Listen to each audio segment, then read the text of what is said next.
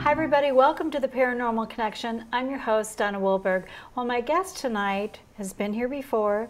He's been a psychic for over 25 years. He's won the Visionary Award of Excellence. He's the author of the international bestseller, The Quest to Row. His name is Joseph Martin. So good to have you on again. I am so thrilled to be here. I love being on your show. Well, I love having you on my show. For one thing, the color that you bring.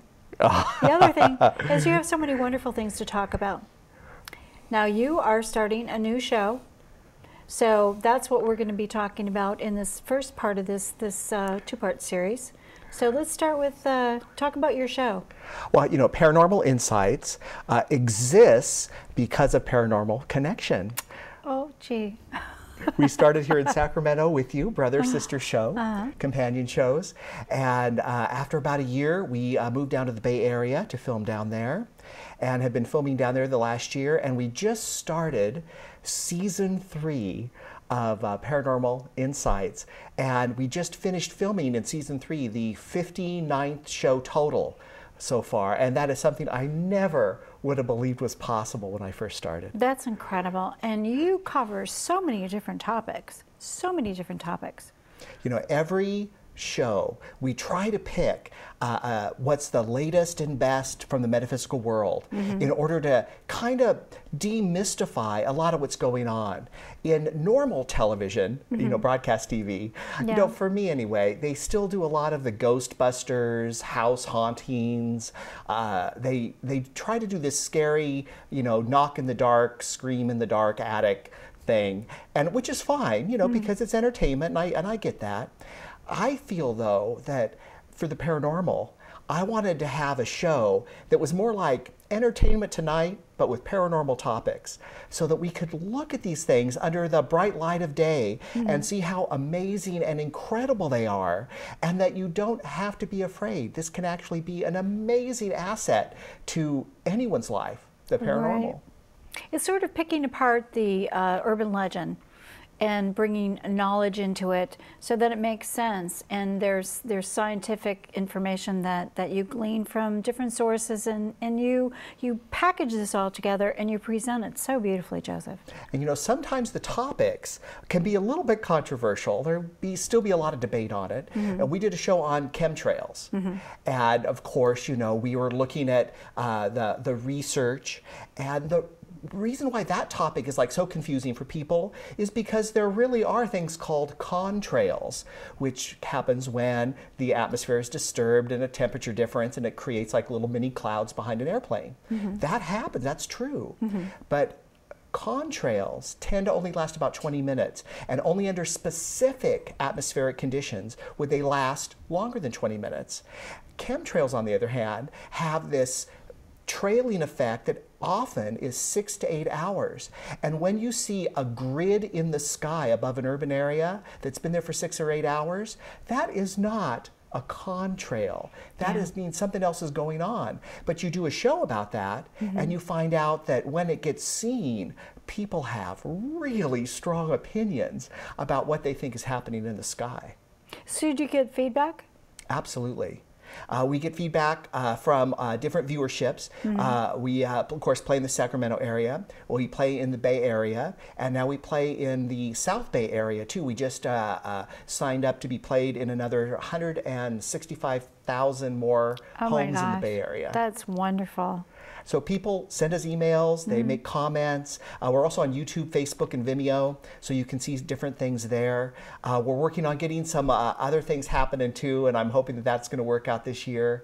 And people want to know, I think, and especially if the information is presented in a way with as little a bias as possible, because you know you can never be totally unbiased, because you're going to have something you think is true. That's why you're doing the story. And that information will make sense to them. It's not so convoluted or so technical that it's beyond comprehension. So I absolutely love it, and I'm hoping to do another 59 more shows going forward into the future. It's a lot of work.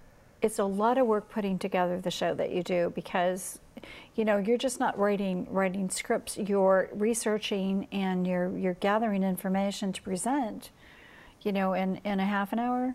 Yes. Yeah, but still, that's a lot of work. You know, getting all the right information and making sure what you're presenting is pretty well backed up.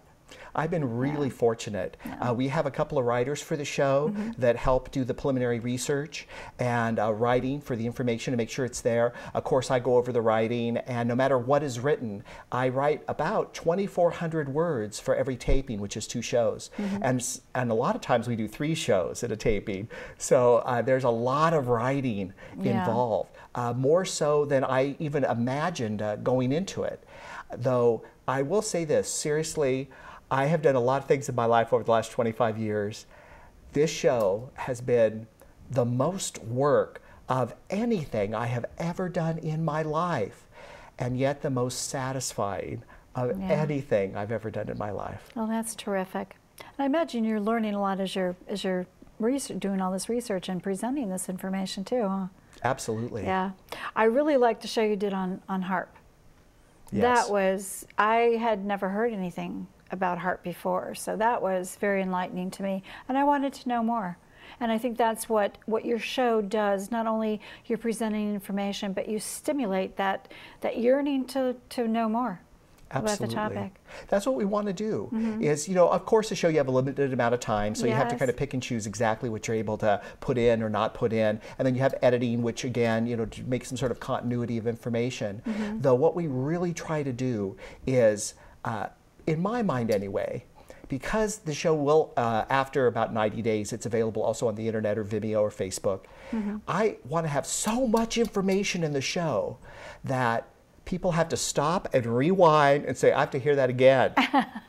Because I want to make sure I get what was just said. Yeah. Because we don't take time to show how a paintbrush is made. We show how the painting's done, and we move on to the next one. So that's a lot for people to have to take in. But I think it kind of matches the age we're in, which is the information age. Absolutely. So what are some of your favorite interviews that you've done out and about? You know, I do have to say, when I was down in Los Angeles for the Conscious Life Expo, of course that show is just, it's huge, huge. This last Conscious Life, it was 3 floors of the LAX Hilton. Oh my gosh. All 3 floors. Wow. And one floor was like Hispanic floor with healers and Hispanic language talents and people there. The main floor, of course, which is huge at the LAX Hilton anyway. And then they had a floor dedicated to healing, plus, you know, speakers from all over the world. So I actually got to talk to people and meet people from literally all over the world who were there. And some of the real interesting people were those who are actually having their shows on TV right now, the History Channel. Alien Hunter is one of them. And a lot of people like Les Valles, Sean David Morton, Robert Perala, many others who were there to give their information. Daniel Brinkley, who is just such a wonderful man, so caring. He had the near-death experience as Daniel did. And these people are so generous of time, generous of spirit, and they make what I'm doing possible because they are such genuine experiencers who really have something to talk about, whether it's being abducted or a near-death experience or psychic ability, or we had a gal from New Orleans who was talking about real voodoo. Oh, that must have been fun. She gave me a little mojo badge and it was really cool. I still have it. Wow. So you're going from A to Z on the topics in the paranormal. You know, you're not just sticking to anything in particular. You're covering it all. I love that. We try to pick different aspects of the paranormal for each and every show. Something that will hopefully, of course, be of interest to the viewers, definitely of interest to us. And each topic, you know, you only have, I think, about, 12 or 14 minutes. So you get to run through a lot of topics and then revisit the ones that are back because of what's happening in the real world. Yeah. Yes. Another part that I really love about your show is where you have the question. the audience question, or when you're out and about, you ask somebody a question and then you sit there and you do a reading. That's always fascinating to me. Now, for many of the shows, I would do my readings live in the studio based on the viewer question, which was on tape. Right. And then my co-host would actually do the reading in advance, usually in another city, beforehand, and have that ready for the show. And so I felt it was a really great combination of a live reading to the question and also one where someone actually had all the time they wanted to prepare for the reading. Though the last 2 shows we just did, for the first time ever, we had 2 people live in studio, and we did the readings live with these people. How neat. Right on the show. And I have to say, personally for me, I loved it because it was so nice to have the person you're reading for right there with you, right in the other chair. Oh, that's fascinating. That's going to be fun. Yes. Lucky them. They were happy to be there. They had so much fun. Yeah. Yes. Well, if anyone out there has ever had one of Joseph's reading, they're always a treat. Always. And you put so much into your readings with your designed by you cards and everything that you incorporate into that. So that's a lovely part of the show. I think so. And the Quest Tarot, by the way, you know, I just called my publisher Llewellyn Worldwide because it's been the cards, the deck, the book that came out in 2004. And then that year they won Best New Age Interactive Product of the Year at the International New Age Trade Show.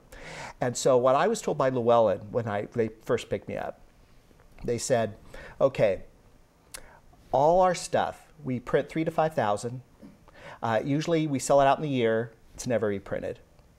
And I said, oh, okay. And they said, so we're just letting you know that that's the process for most metaphysical titles. I said, oh, okay. So they did that and they printed it. Well, it sold out in less than 6 months. So they reprinted. That sold out in less than 6 months. So they reprinted again. And then they've kept my title with them for over 10 years now. Though when I just called to order more, they said, we finally let this go out of print. So my book and deck is out of print. So if anyone is lucky enough to have a copy, that is going to be actually worth more now because they're out of print. Now in 2 years, I can get the rights back and do whatever I want again. Oh, that'll be fun. Yeah. Wow, are you going to design a new deck or are you going to keep what you have? Well, you know, designing a new deck is huge. It's a huge amount of work. It took me 2.5 years to do all the artwork plus write the book. And so that's not where I want to be right now. I love the medium I'm in. I love the shows. We're getting ready. In about a month and a half, we're going to be filming a pilot of an idea I have, which of course I have to keep hush-hush. Everyone has to sign non-disclosure agreements on right now because we're getting ready to put it all together. But you know, this direction is something I'm really excited about going. And, you know, who knows? My mom keeps telling me I need to write another book. So maybe I will. There you go. Well, you certainly have been in so many different facets of the business. You know, you're a graphic artist, so you apply that to your cards, and you know, you're a psychic, so you do all these other things that apply to what you're doing as well. So you've really had kind of a full-bodied experience, and you also present a full-bodied experience to others. It's interesting that a lot of psychics are artists, and a lot of artists are psychics. And you don't have to be a painter to be an artist. You can be a dancer, a singer, anything in the arts. And I think that combination is a very natural link.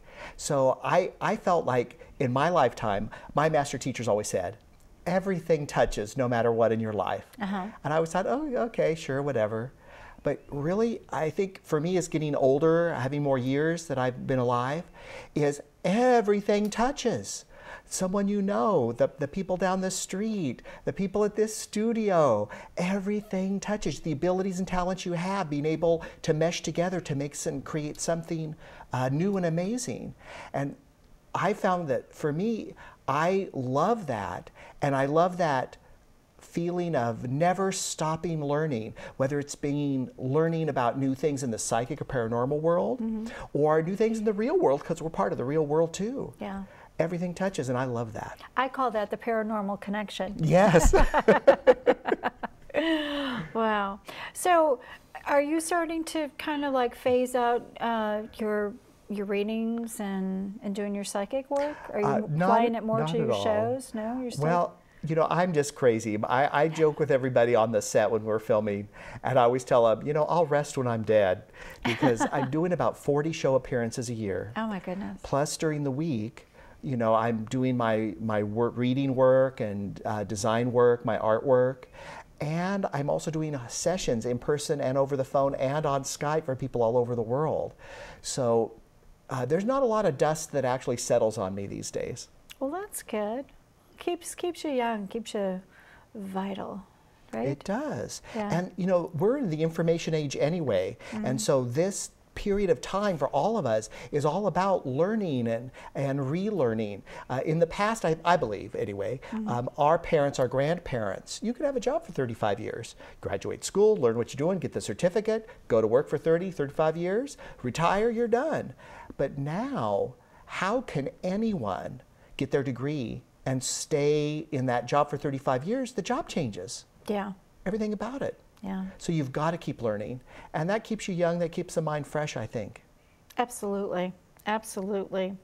Well, you did mention your quest, which was to get this, not only your next season of Paranormal Insights, but also this little project you're working on that we can't talk about. Yeah. It's kind of true. Not too much I know, yet. I can't wait. I'm chomping at the bit because I really, really like what you're going to be doing. So let's talk about what's been the most inspiring experience you've had while you've been out in the field doing your interviews. I think the fact that people recognize we're in this transitional period, and those people who continue to stand up for truth, honesty, and integrity, who continue to say, yeah, the fight's gotten tougher, but I'm not stopping, those are the people who inspire me, even if I don't agree with them. Yeah. I was listening to a very controversial talk show host who I interviewed for the show and also have known for a number of years, Anthony Hilder. And Anthony has been groundbreaking in what he's done. He suffered a bit of a stroke, and he's been recovering from that now and getting all back together. I don't always agree with him, that's the truth. However, I admire his energy and tenacity to bring forward information, whether or not he feels people are going to agree with him. Because the basis he comes from is a platform of really honesty and integrity. He's really trying to do the right thing. And so people like that, whether they're famous or whether they're just assisting the world, they help me feel as though the journey still has hope. The journey is still worth fighting for and worth doing. Yeah. And without them, I don't know if any of us would be able to go forward, actually. Don't you feel sometimes, too, that the information that you're putting out is not meant for everybody? Right. It's meant for the people who are meant to have it, and those who don't agree with it or don't resonate with it, they just weren't meant to have that information. But there's always somebody out there that is. So just hitting that one or two people that are meant to get what you're giving, that's progress. Well, I think so too. It's kind of like, the whole UFO phenomenon. Yeah. It started out, you're discredited, it's swamp gas, or you were drunk, or you were crazy. If you were a pilot, you lost your job, you lost your credibility. And then what happens? We get cell phones, we get CCTV cameras everywhere, and we get all this stuff being recorded. What's happening? We're getting UFO recordings from all over the world like crazy. So many that it's impossible to say, okay, all of them are fakes. Really? There's maybe 1,000 new sightings a month. What crew of 1,000 people is faking this phenomenon? It's just not possible. Yeah. This ability of having cell phones, of having cameras, video cameras, having all this surveillance, I believe is actually going to force the hand of government to come to the light more. And it has. We've seen Brazil release their UFO files. We've seen England And France released their UFO files. We've seen Japan release their UFO files. We've seen now Canada release their UFO files. And the former Prime Minister of Defense for Canada, Paul Hellyer, come out and say, now he's in retirement now, but he waited until he retired to say that he knows for a fact that his government has been in conversation with 4 different alien species, and that at least 4 are known to be talking with the governmental officials of this planet on a whole basis. Yeah. That's incredible. That is incredible. You know, that's a very interesting topic, and we could go on and on talking about that. Maybe we'll address it on the next show. But, you know, I've thought about this so much, you know, why? But then again, you know, as human beings, we really are intolerant of each other. How are we going to accept another race? Well, you know, President Reagan said, and I'm going to paraphrase very loosely, that wouldn't it be the thing to bring the human race together if an outside alien force were to be introduced into the psyche of our little planet? Now, I believe that the reason it hasn't been introduced is because there's already been an alien force around for many thousands and thousands of years, and that they've made deals with the government for technology exchange to some degree, as well as other things. And, you know, really, you know, if you're dealing with an outside alien intelligent force that has superior technology, and they could just like mess with you any way they wanted with, you know, you're going to want to come to some sort of agreement, even if it's not the agreement you want to come to, because you have to come to some kind of agreement in order just to be able to proceed. And I agree. I think that America is a young soul country. The world is still a young soul world. We just saw with the Malaysia flight being shot down in the Ukraine, as well as the attacks from and on Israel and from Israel on to other citizens, that our little planet Earth is filled with a lot of children who just happen to be an adult age, doing stupid things. And how do aliens look at us? Well, first of all, they're alien, so they look at us from an alien perspective. Right. But then how do they must look at us like, you stupid idiot children, what are you doing? And how do you come to an agreement with that kind of vast difference? Yeah. Somebody said to me, we were discussing that, and he said, you know what, we're not worthy yet. We are not worthy yet. And I believe that's true. You know, it saddens me that we can't accept each other and love each other for our differences. Can you imagine, you know, and I'm sure that they've got a lot more power than we do. What would we do? I mean, you know, that would be just a very horrible thing to happen, you know, if we cannot accept them and we attack them, they attack us back, you know, then what? That's like watching Twilight Zone. They used to have episodes about those kind of things all the time, and they made so much sense. You know, at the time they were probably, you know, a little far-fetched, but now when you watch those and you think, yeah, that's very true. You know, what would they do? What would we do? You know, it's just not going to happen. So, on to the next. So I asked you about your most inspiring. What can we expect to see from you in the future? Oh my goodness. You know, like I alluded to, and I hate to do too many little teasers, but I just have this one idea for a pilot I've had for years now, and it's finally opened up. I feel, you know, how you wait for the doors to open a bit, and there's all these other things that have to happen. Boy, if that can take off, I think it's a great idea for entertainment, still involving psychic stuff. And if I can be involved with that, either as talent or as an advisor in any capacity whatsoever, I'll just be doing handsprings down the road and skipping, singing la-la songs. I'll be so happy. That's wonderful. That's where my time and attention is going to be going this year. Aside from that, I actually love people. And I love reading and helping them. And so the traveling, no matter what I do, is always going to be part of my life and part of my agenda. So, you know, I'm open to the universe. We're going to see where the universe wants to take me. And wherever it opens doors for me to lead and go through, you know, I'm going to do my best to do a good job. Super. Well, why don't we give everybody your information so they can contact you and you can keep in touch with them so that when this new project just flourishes, you can say, okay, guys, here I am. Here we are. Well, you know, I'm easy to find. I'm on Facebook, Vimeo, and YouTube. You would search for my full name, Joseph Ernest Martin, or the show Paranormal Insights.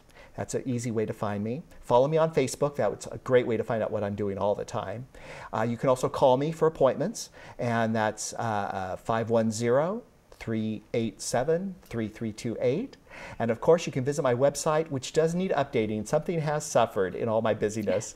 But you can come to my website, take a look. It's questtarot.com. And that's, of course, with two T's in the middle, QUESTTAROT.com. And those are the easiest ways to get a hold of me. But follow me on Facebook, become my friend. You'll always get my updated information. Sounds good. Great. Well, let's give a little bit of information about the Paranormal Connection.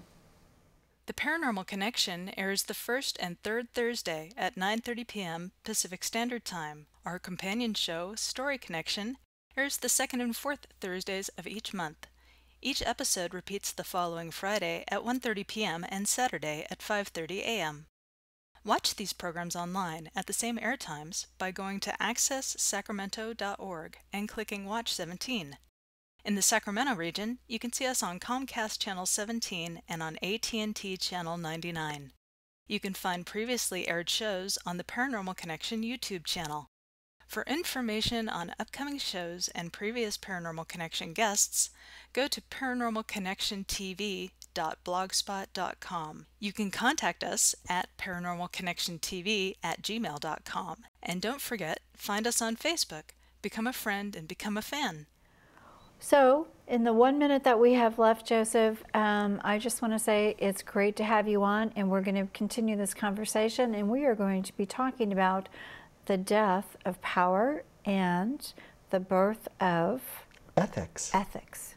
All right, everybody, I hope you stay tuned. Thank you to my fabulous crew for volunteering their time to make the show possible. I love you guys, and come see us again in 2 weeks. Good night.